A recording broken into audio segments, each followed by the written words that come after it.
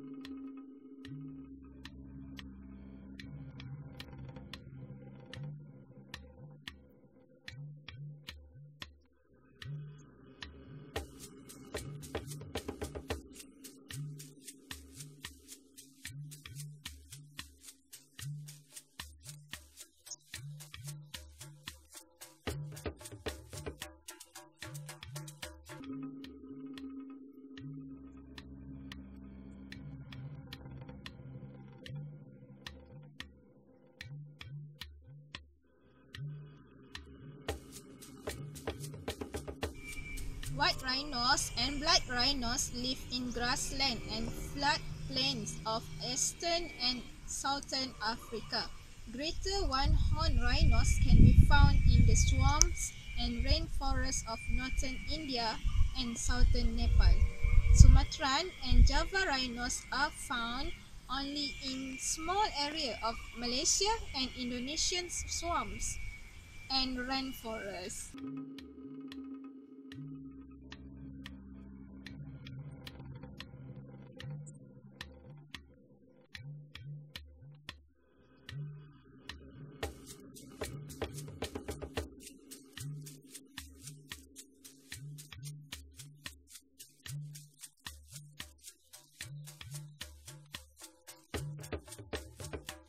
Rhinoceros are herbivore, which means they eat only vegetation. The type of vegetation they eat varies by species. This is because their snouts are different shapes to accommodate the different types of food, according to National Geographic. For example, the black rhinos eat trees or bushes because its long lips allow it to pick leaves and fruits from the up height. The white rhino has a flat-shaped snout that lets it get closer to the ground for eating grass.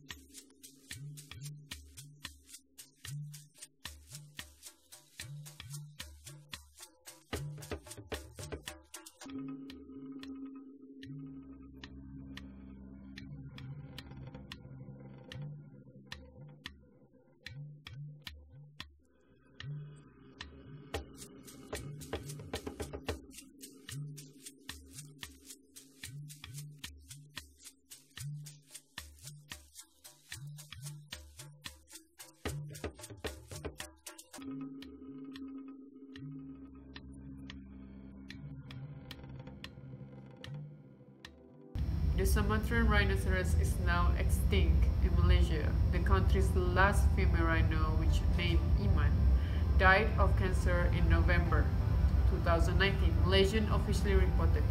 Tam, Malaysia's last male rhino, died in May.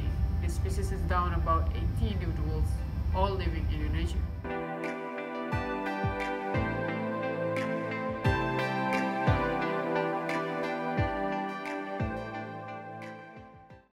Tom was discovered poking around an oil palm plantation in 2008. He was captured and transferred to the Nabilah Wildlife Reserve in the state of Sabah. Efforts to breed him with two female rhinos, Puntung, captured in 2011, and Iman, captured in 2014, proved unsuccessful. However, Puntung was euthanized in 2007 due to cancer. Tam's condition had been steadily declining since late April, when his appetite and alertness declined. Just after Tam's death, urine tests revealed that the rhino's kidneys and perhaps other organs had failed. Iman was given the very best care and attention since her capture in 2014. The female rhino was estimated to be about 25 years old. Died in November at the Borneo Rhino Sanctuary in Nabilah Wildlife Reserve, Sabah. She had cancer, which was starting to cause her considerable pain because a tumor was putting pressure on her bladder.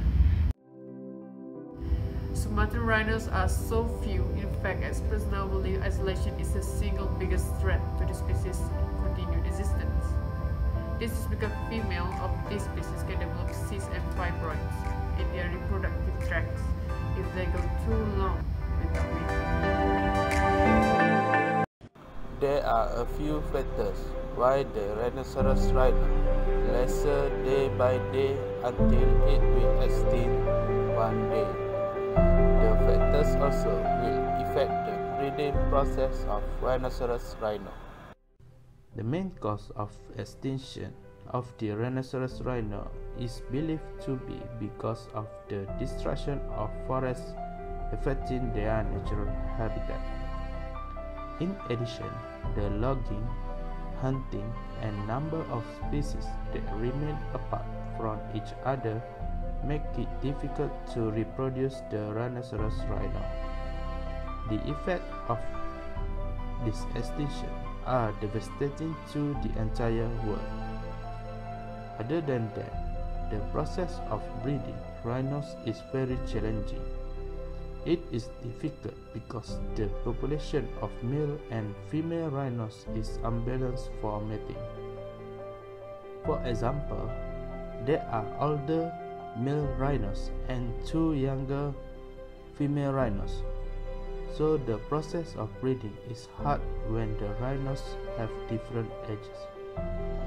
If the female rhinos didn't get pregnant for a long time, the breeding channel will have a problem and the breeding process cannot be done.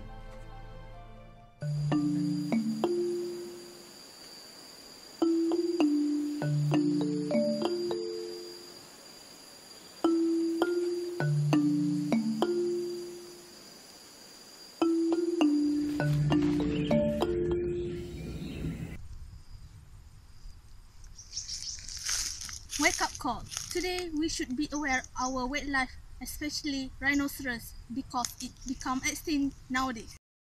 The first thing that we should save our wildlife is we should educate our family about endangered species in our own area or another country. It's not just about the Sumatran rhinoceros in Malaysia, but it's about all our ecosystem in your own backyard. Teach your friend, teach your student, teach your family or about our wildlife. Second, black out the black market. Sometimes when we travel, we don't realize that the souvenir that we are buying is under the tree. Avoid supporting the market in illegal wildlife, including the turtle shell, ivory, corals, horn, and tusk. Okay, the third. Herbicide and pesticide are hazardous pollution that affect our wildlife at many levels. These chemicals take a long time to degrade and break out in the soil before disseminating throughout the food chain. Okay, Therefore, volunteer our time to protect the wildlife, at least in our own area. Wildlife refuge, park, and the other places are often unfunded and desperate for help. Volunteering at one of these places to protect the animal might mean just educating visitors or picking up litter.